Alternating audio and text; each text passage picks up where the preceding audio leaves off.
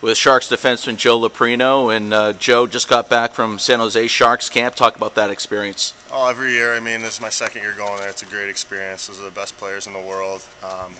You can't learn enough from them. We're only there a short time, unfortunately, for now.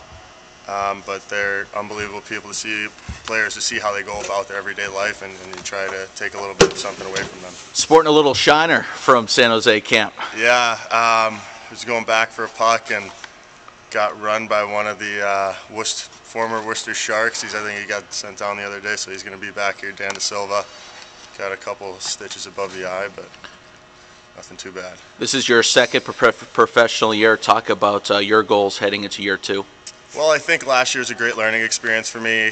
Coming out of a little bit of a smaller school, I was able to learn a lot last year on just the everyday life of a professional hockey player and how to go about things and what to expect. So hopefully be able to elevate my game, get some more ice time and play a little bit more and take advantage of some opportunities. Hopefully have a great season, help the team out a lot more this year and make a nice run through the playoffs. And day one of Worcester Sharks training camp on ice in the books. A little foggy at the DCU Center today. Yeah, it was real foggy today, but I think it's the first time anyone's been skating out here, so it's expected.